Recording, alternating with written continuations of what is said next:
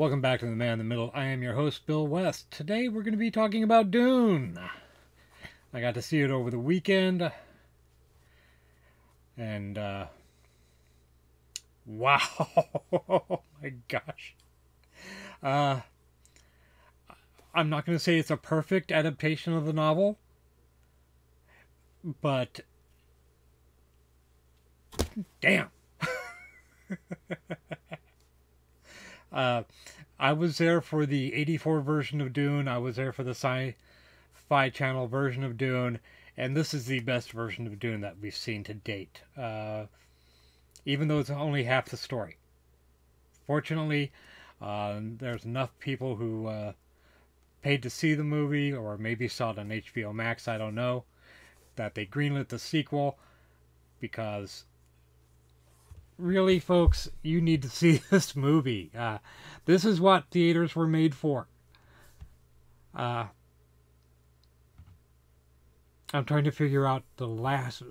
Aliens, maybe. I mean, this is a movie you need to see in the theater. This is Star Wars. This is Aliens. This is Lord of the Rings. You have to see this movie in the theater. I'm going to light spoil it. The book's been out for 50 years. So, maybe longer than that. I don't know. But really, if you haven't seen this movie yet, you need to see this movie. Go to the theater, see it there, and then go see it a couple of times on HBO Max. Buy the Blu-ray when it comes out. I cannot. Okay, let's get into the review. I'm gushing too much. Movie starts out with a voiceover by Chani, which is okay because we don't really see her until the end of the movie, so it gives her something to do. Except for some dream sequences that Paul keeps having about her. She really is not given a lot to do in this movie. So,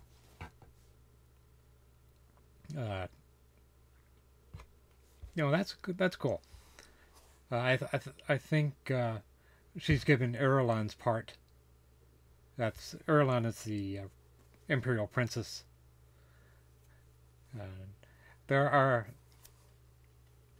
I don't know if I can review this without spoiling it. We have some great characters. I don't know all the actors' names. I enjoyed Thufir. I really liked Gurney Halleck. I can't remember his name. He's a famous actor. Of course, Jason Momoa as Duncan Idaho. The actress who played Liet Kynes. I know there's a big furor about her being gender bent.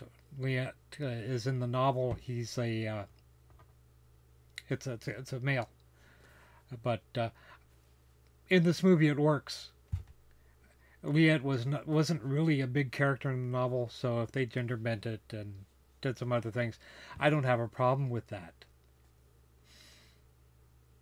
In fact, I've never really been a problem,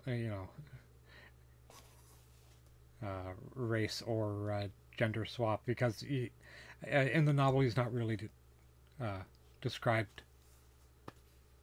I don't think they give a race for him in the novel, except for he has the blue eyes of the Fremen. The effects are beautiful. Of course, what movie doesn't have great effects these days?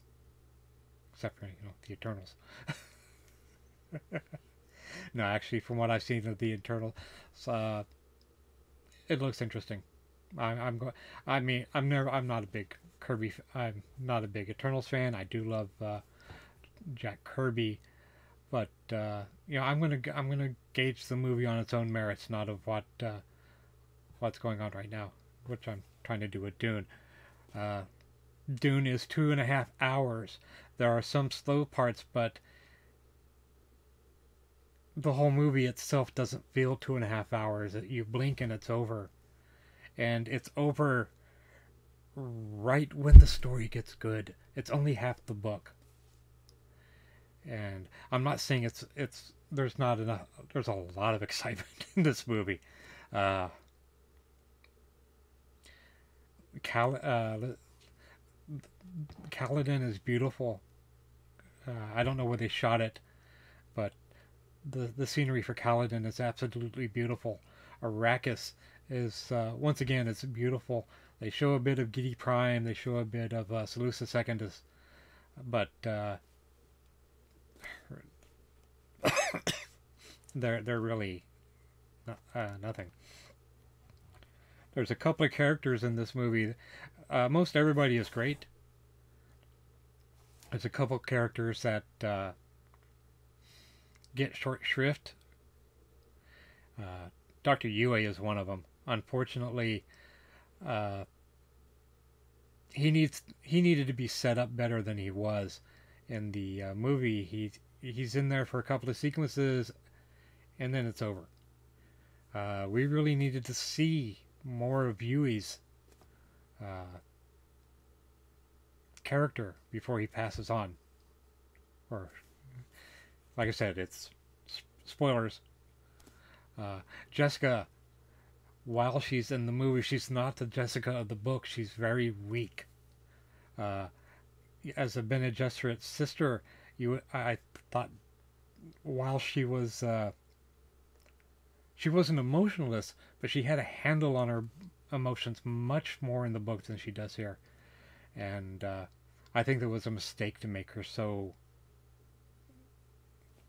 as weak as they did. I hope that in part two, she's a lot better, or they find the Jessica of the book. Chani, like I said, is hardly in there. Stilgar is hardly in there. Uh, the Imperial assassin, I can't remember his name. Fenric isn't in here. Him and his wife isn't in there at all. The Imperial family is not in here.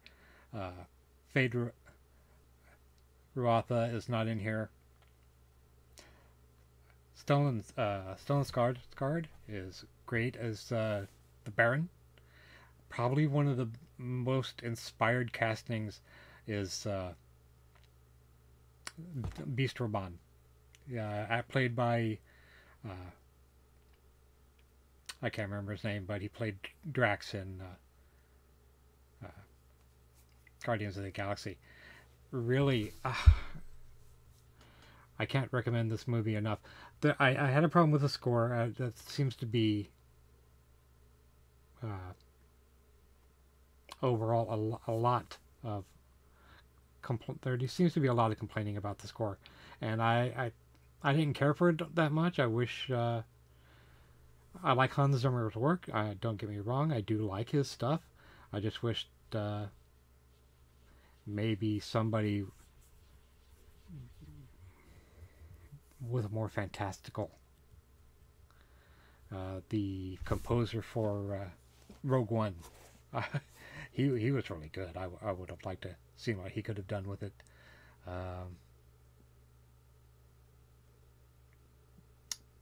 That's the only person. John Williams, but you know, I don't think I think he's retired. I would have liked to. Oh man, John Williams score for Dune. Yeah, I can't imagine that. The Thopters, those were way cool. Those were pretty close to what I imagined in the book, or from the book. I've lived with Dune since '78. I've read, and I read it once a year, whether I need to or not. All the way up to God Emperor, Heretics and Chapter House. I don't care for, but the first four books I absolutely love. I hope that we get to see children. I know the plan is to do all the way up to Dune Messiah, but I hope that we get to see Children of Dune at least, and maybe God Emperor. I would love to see God Emperor on the screen. I don't know how they do it though. I just don't know what to say. I'm trying to review this. I'm trying to be objective, but we blew that out of the window 30 seconds into it. Go see Dune, and when you're done, go see Dune again. That's all I have. I'm Bill. I am the man in the middle. I hope you enjoyed this video. If you did, please give me a thumbs up. Drop a comment down below. If you haven't subscribed to the channel, why not? Every couple of days, you'll get to see my bright, beautiful face. And I might just, cover something you're interested in. Coming up after this is Prodigy, Star Trek Prodigy. You guys take care. Talk to you soon.